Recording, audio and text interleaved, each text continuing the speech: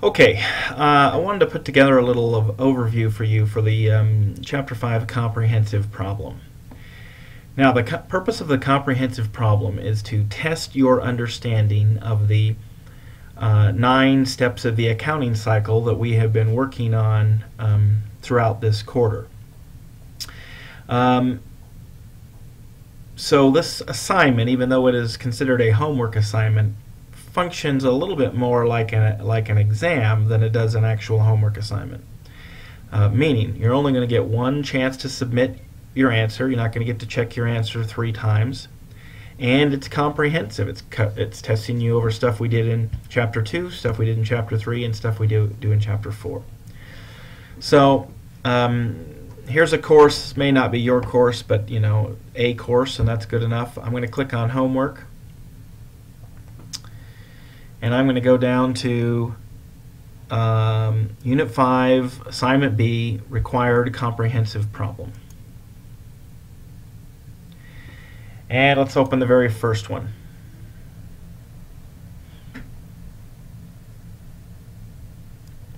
Let's see, we got enough of that on there? Okay. What happens if I make it bigger here?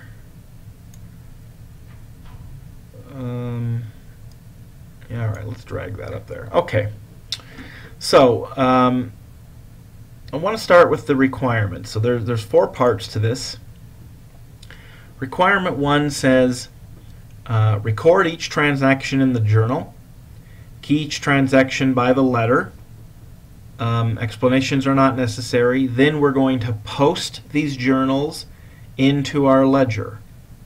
So immediately, number 1 starts with analyzing transactions, journalizing transactions, and posting to the ledger. I'll come back to this in a second. So the transactions are listed here. We open that up, and you can see here's transaction A. It's also listed here.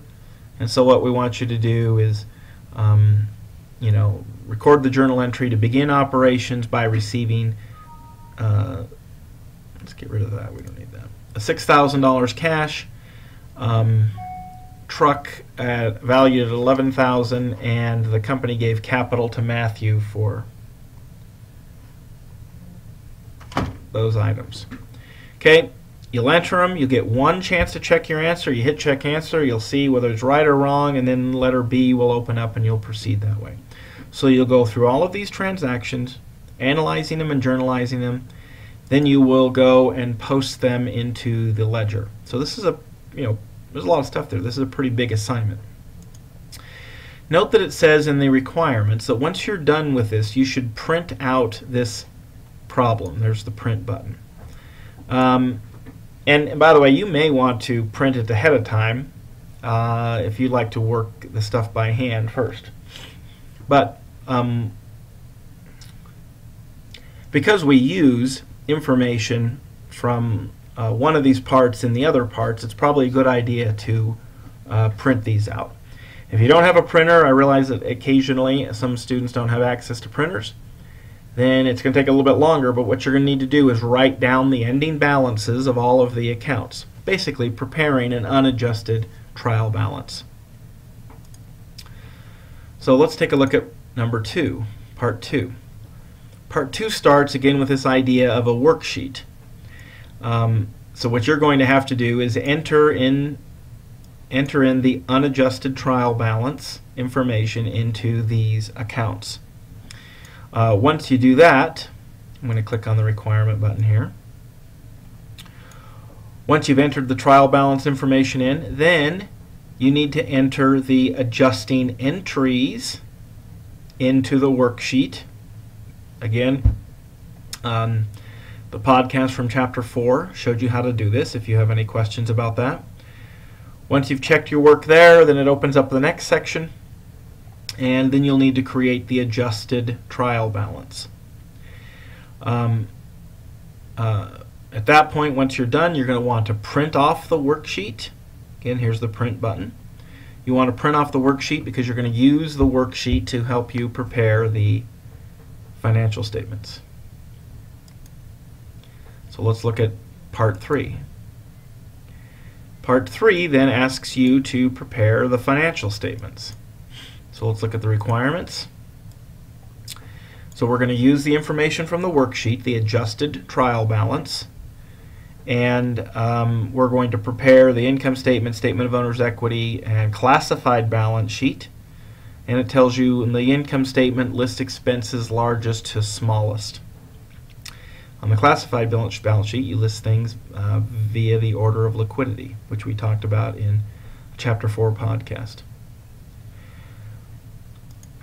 Okay, once we're done with that, and by the way, so a little bit out of order, right? We've prepared the adjusted trial balance. We've prepared the financial statements. What we haven't yet done is record the actual adjusting entries. So it does a little out of order. That's why I don't really like the worksheet. So when we go on to Part 4, now you're going to journalize and post the adjusting entries. So these were the adjustments you entered in the worksheet. Now you're actually going to do the real adjusting entries, which we should have just done earlier. And then once you're done with that, you're then going to journalize and post the closing journal entries. And then you're going to prepare the post-closing trial balance.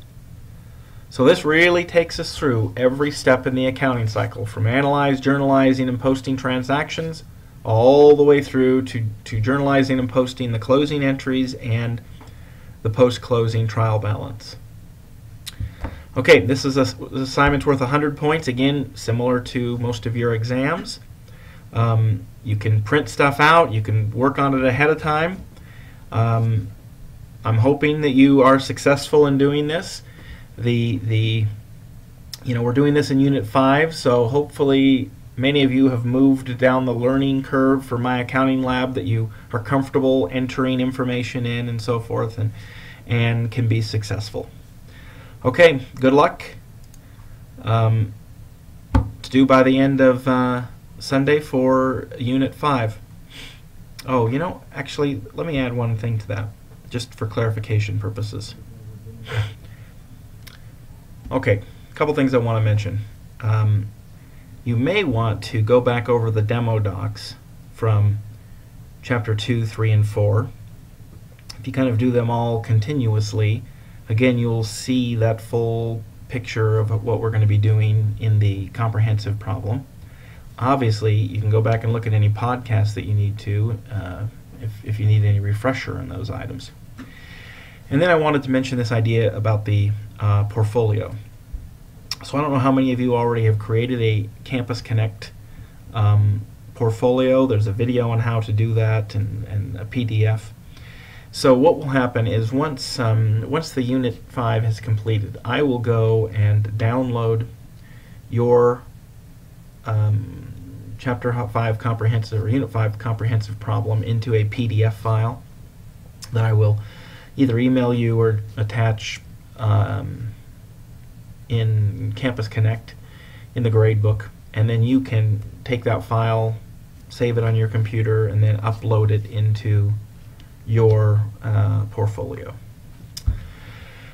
Okay, big assignment. I wish you luck.